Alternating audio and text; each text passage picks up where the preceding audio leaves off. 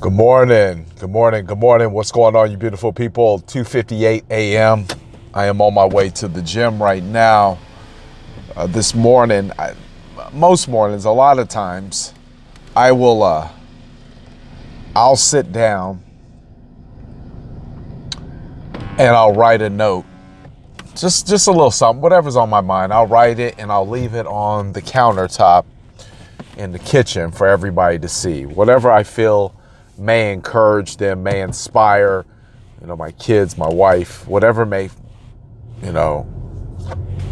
whatever's on my heart, I feel like will benefit them greatly.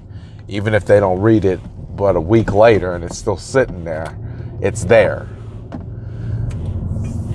And what was put on my heart this morning, because I knew I wanted to write something. I wasn't sure what I wanted to write. So I said, well, you know what? I'm just going to wait for something to be put on my heart. And the thing that was put on my heart simply stated that when you have faith, that means that you make your problems, or you make your wants, you make them known to God, and then you be still from worry. You be still from worry.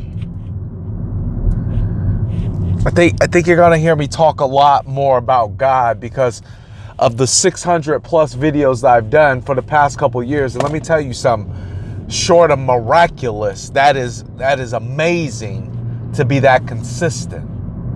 It is. I take no credit. I take no credit. But of all the videos I've done, it's only led me to this point. Of all the motivational speakers I've listened to, I've went and seen, of all the books I've read, it comes back down to the basic general premises of God. The biggest spiritual force in existence. And that's an understatement. So you make your request, you make your fears known to God, and then you rest. You stand still from worry. And you have no idea how good that feels. It doesn't mean that things aren't going to come up. Let's be very clear. Let's be very clear. It doesn't mean things are not going to come up. What it means is you've equipped yourself with enough faith that whatever would have attacked the old you may have existed for days or weeks. But whatever attacks the new you, it's lucky if it could get 5 minutes of head time.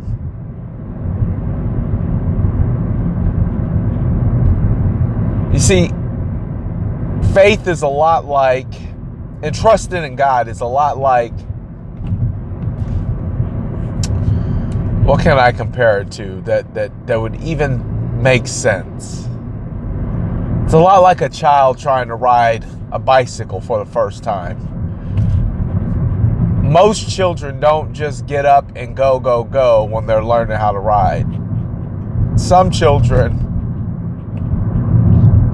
they'll fall. And depending on the magnitude of the fall, some children will refuse to get back on that bike. Same thing with like swimming.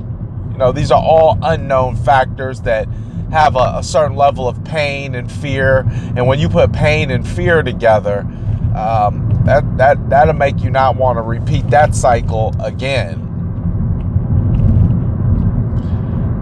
So you have this child who has fallen off their bike and they managed to scrape their arm, their leg, you see a little blood. They won't get back on. And that's how a lot of people are with faith. They say, oh, no, no, no, this must be done by me. I must fix this. I'll save the next one for God. But I have to fix this one. And then that problem somehow, some way resolves itself in their mind. The next problem comes up.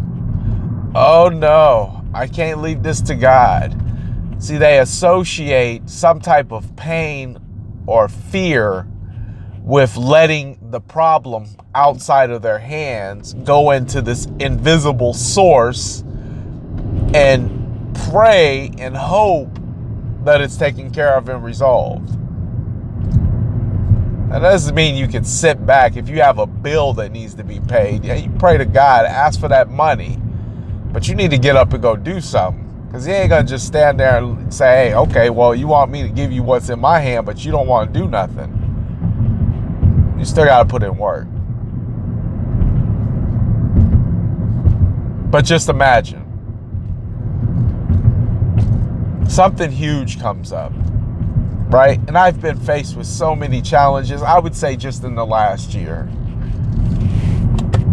So many huge things come up that causes you to go into a fight or flight mindset. So many that it's hard to say, you know what? I'm just going to give it to this invisible source.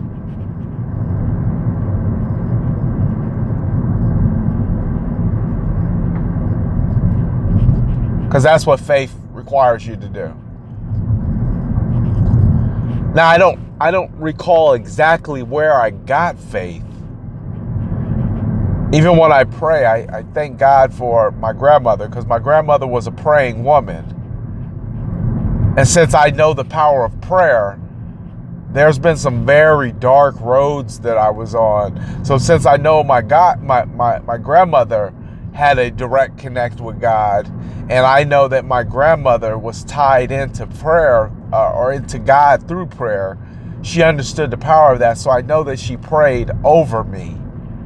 When it's 3:07 right now, there'd be sometimes I'd be still out roaming, running the streets at 3:07 a.m.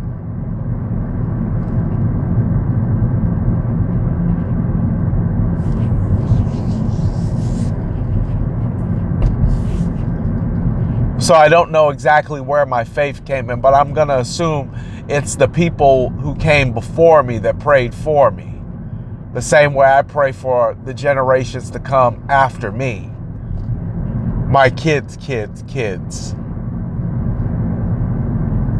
Because the generational prayers work too.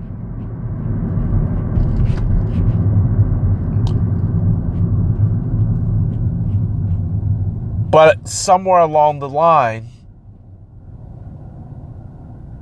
I started paying attention. I started reflecting. I started seeing things happen. Things that no way I could have done. No way, not at all.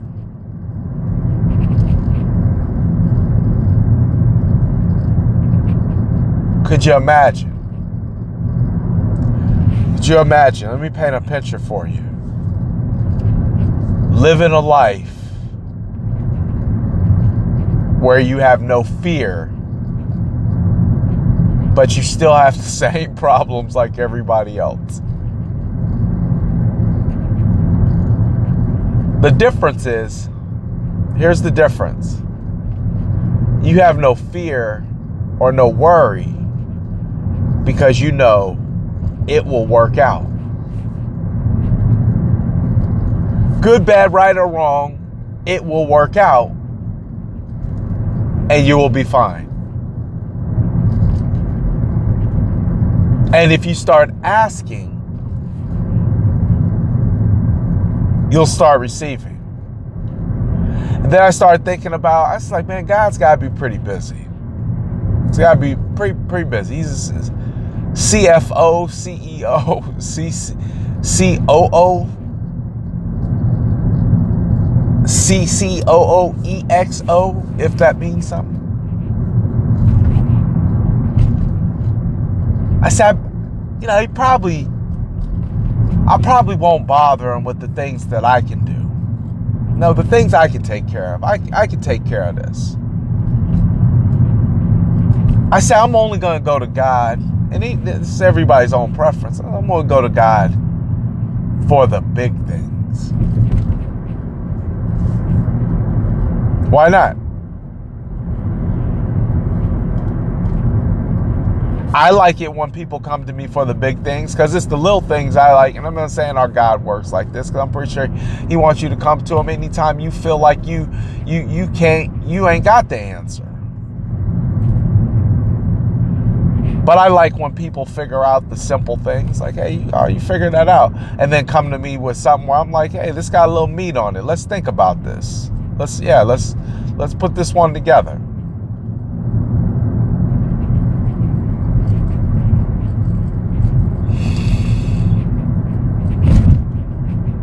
Right?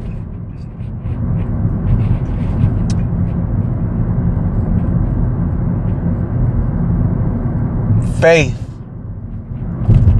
is giving it up to the ultimate spiritual force, the ruler, the creator of everything,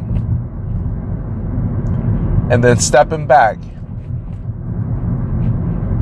going about your life, and having a knowing that it is already done.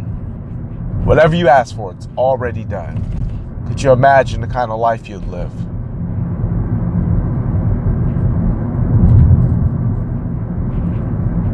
Could you imagine how satisfied you would feel?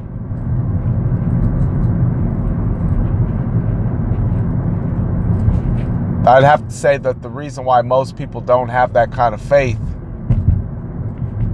is because they've never really thought about the situations that they've managed to get out of. They only ponder on the situation that they're in. And like the good book says, and this too shall pass. Nothing lasts forever.